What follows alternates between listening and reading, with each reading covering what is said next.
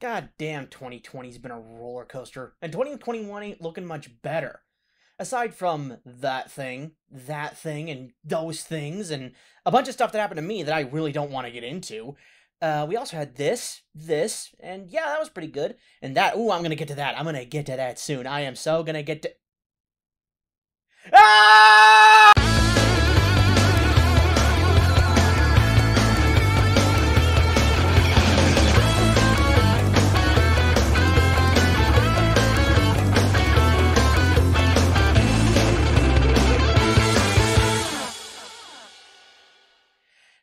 Okay, hang on, calm down. Maybe it's not as bad as we think, maybe it... Okay, now we panic. Ah! Okay, so this happened. Apparently Toys for Bob is now working in the Call of Duty mines. And you know what? Yeah, now's the time to panic. Now is the time to go into full panic mode, because I've seen this happen before. Believe it or not, Activision closes down a lot of studios this way.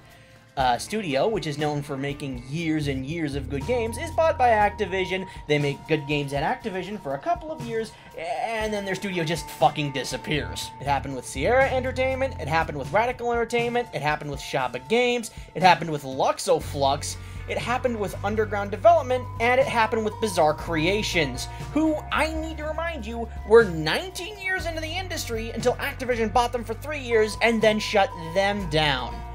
Look, I know that what I'm doing is basically speculation, but those who do not learn from history are doomed to have Activision close yet another studio.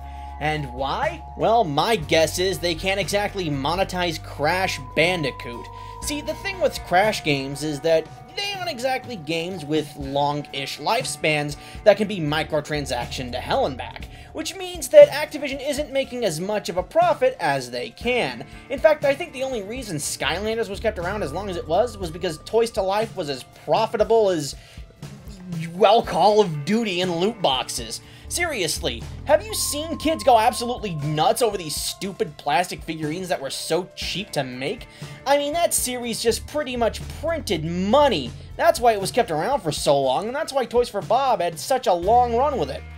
And holy crap, now that they can't do that, now that they can't sell exclusive characters to be put in a top-down, whatever the hell this is, game, they're closing down studios left and right in order to make short-term benefits. I mean, after all, Bobby Kotick's gotta have his second Lamborghini or whatever rich people buy. I'm not a rich person, so I wouldn't know. Anyways, does this spell the end for Crash and Spyro? Yes, it does. I mean, seriously. Again, Crash and Spyro aren't series that you can monetize unless it's Skylanders.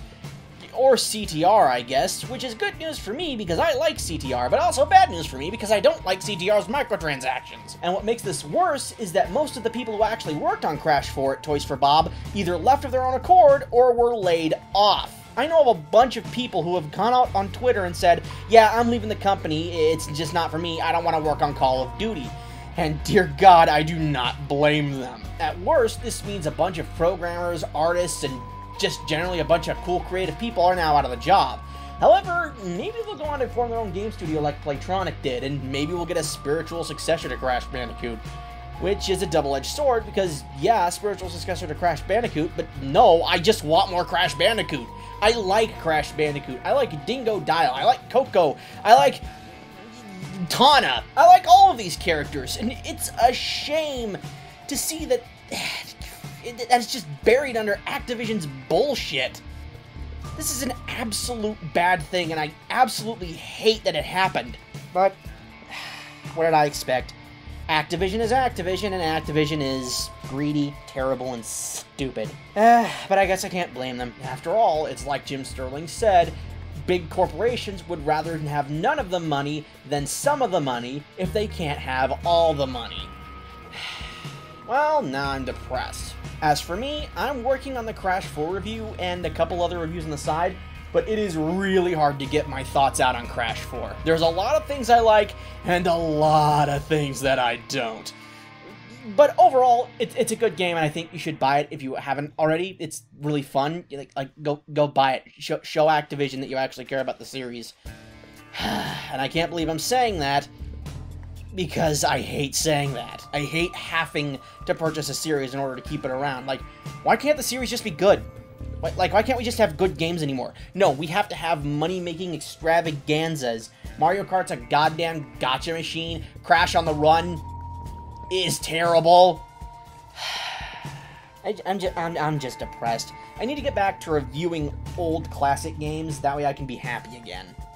Look, I'm sorry for the delay. I'm sorry that it's been however the fuck long it's been since my last review.